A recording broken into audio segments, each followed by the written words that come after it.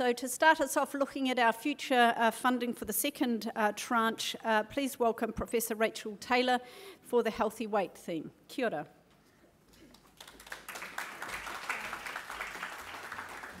Kia ora, and thanks very much, Gail. Just to start off with, I'd just like to say if any of you have got a little post-lunch slump, need to have a wee nap, wearing my sleep hat, that's absolutely fine because it's World Sleep Day, all right? So you go for it. I'd also like to start off by just saying that the healthy weight stream is very much at the brainstorming phase. This is a selection, and not all of them, of the potential projects that we've come up with. There's plenty of room for other people to join in, so please get in touch with me if you have any ideas or issues or anything like that that you want to discuss. It's just trying to get an idea of the flavour. By July, we of course have to have a nice, neat little package worked out and handed in, but now's the brainstorming, talking sort of time. So both Wayne and Nadine talked this morning about the prediction modelling and the sort of work that's going on behind that. Now, we don't know if the prediction modelling's any good yet, and it may not be any good, and that will be fine. But there's also other aspects of this that are also important in terms of what do parents think about prediction modelling. Now, we had a lovely, vigorous discussion this morning about the deficit model, and no doubt parents won't like a deficit prediction model. But what if we can turn it around? What if it can actually predict health or healthy weight in some of those things? What would parents actually think about that? So Dean talked a little bit about the online questionnaire that's underway that we're working on, but that will also be supplemented with focus group work because we know that online questionnaires are not the best way of reaching all sectors of the population. Also, what are healthcare providers, so our Plunkett nurses, our whānau ora nurses, many other people working in this space, what's the sort of information that, how they interact with parents in that first few years of life? All of us, I think, regardless, love a baby with bracelets. There's no doubt about it. And I think this is a really interesting sort of concept. You start off your life as a new mum or dad being congratulated every single time you make your baby fatter. So every single time they put on 100 grams or 150 grams or 300 grams, you are patted on the back. So we go into parenthood with this lovely sort of positive weight gain message.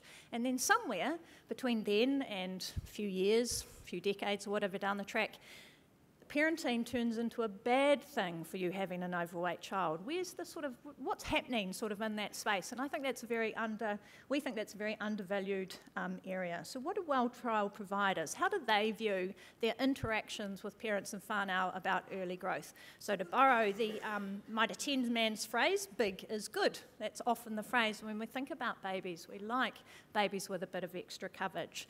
So what information are they getting? So we're doing quite a lot of work with Plunkett and whānau ora nurses about that sort of information. Then, if we have some sort of prediction modelling, so if it works, what we're thinking of is some sort of intervention. So does it make a difference to know this information? Hopefully the nice positive prediction model rather than any sort of deficit model. But then what sort of guidance and advice is most appropriate? Now, of course, in the sort of weight field, we tend to concentrate on diet and physical activity. In the early space, the early childhood space, the sort of under 2 space, changing diet and physical activity has actually proven to be virtually impossible. I think obesity researchers going into this area thought that it was going to be much easier, the children were much more malleable, new parents would be into this sort of information, and none of those bad habits would be firmly entrenched. But the data don't actually show that that's the case. So this is just an example of 5 of the sort of big randomised controlled trials around the place that have tried to do a dietary or activity intervention. The diet ones here, the number on the right is the number of nutrition behaviours measured in the study. The one on the left is the number of successes. So i.e., we in POI found no change to dietary behaviour out of the 11 things we measured. Others found 1. It's really tough. And there also, of course, there's a lot of issues and things around the nutrition and activity space. Nutrition's very tied up with parenting, with culture, a whole variety of things, and can often be viewed quite negatively. Maybe we need to think outside the box. We need to think of some other areas that will resonate with our communities, and a lot of that, hopefully, of course, will come from the community. And these are just a couple of examples. Maternal smoking during pregnancy is actually a really strong risk factor for childhood obesity, and not many people actually know that. So this just presents the results of a recent meta-analysis, and essentially what they're showing is that between 1 and 15 cigarettes a day, there's quite a linear relationship between maternal smoking during pregnancy and childhood obesity. So each additional cigarette increases the risk of obesity in the child later on by 3%. Now, of course, we tend to focus on smoking cessation. Nobody looks at maternal smoking during pregnancy in relation to obesity. It's a sort of untapped field, if you like. But even getting maternal smoking down a little bit, theoretically, should make a difference. And here's my sleep hat. Sleep, I think, really should be an area that we could focus on. It's a way forward. Sleep, unlike diet and activity, is quite a nice positive message. All of us want to sleep well, and all parents want their child to sleep well. So they're quite receptive to sleep measures. So POI was a large intervention that was undertaken in Dunedin, New Zealand. It was a very brief sleep intervention. They were just met with the parents when the women were pregnant, in late pregnancy, and when the child was 3 weeks of age. And then obesity outcomes were determined up to 5 years of age. This is just showing you here that the children who received the sleep intervention had a prevalence of obesity of 5% at 5 years of age, half that of the children who didn't receive the sleep intervention. So this very brief sleep intervention that really finished in early infancy seemed to have these long-term benefits to children's weight. That's actually virtually unheard of in the child obesity prevention space. We don't see a lot of long-term success.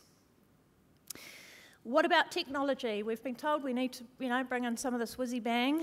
There's all sorts of potential new techniques that we can use, and wearable cameras is one of them. So this is just an example of 2 different types of wearable cameras that exist. You can see they're quite small there relative to the pen, and there's lots of different areas that this may have some value in. So for instance, you could combine other stuff like GPS data with the pictures that you get from wearable cameras, and you could do some modelling around policy. What would change if we got rid of this in a child's environment? What impact would that have on this? And that could actually span a wide range of areas. You might be interested in alcohol advertising, and gambling, and food, and activity, and a whole variety of things. You might be interested in trying to work out what's happening in that pre-sleep environment. What's actually what positive and perhaps less positive behaviours that might actually impact on how well a child sleeps. So this just gives you an idea, and many thanks to Louise Signal and a couple of others for these, of the sort of pictures you get from the wearable camera. So they're worn on the lapel or on the chest or on the head of the little baby that you see down there, and they get the image of what the child is actually exposed to. So there are all sorts of ethical issues, as you might imagine, and those take some time to work through. But you can get very good information on what the child is eating, who they're eating it with, what also is happening in that environment. You might be interested in physical activity and screen time, a whole variety of things. That particular one with the wee baby, we're interested in learning how babies learn to settle themselves to sleep, because that's actually a very good predictor of good sleep habits. This is courtesy of Louise. Do kids like these wearable camera studies? They sure do. That's a letter that they received from one of the Year 8 kids that was involved in their Kids Cam study. So they were very happy to be part of that study in this awesome, fun, cool, unique, creative project.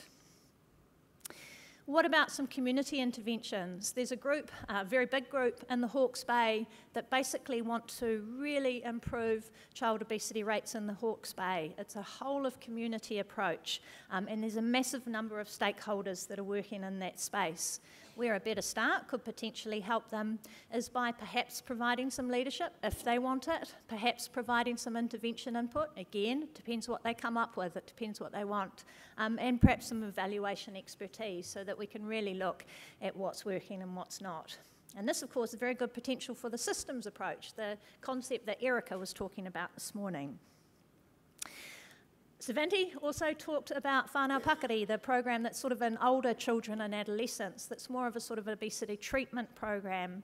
That team have now also developed a preschool option. So there's great opportunities here for partnership between A Better Start and the Taranaki group to actually advance their preschool program. So again, another thing that's sort of been built from the community up.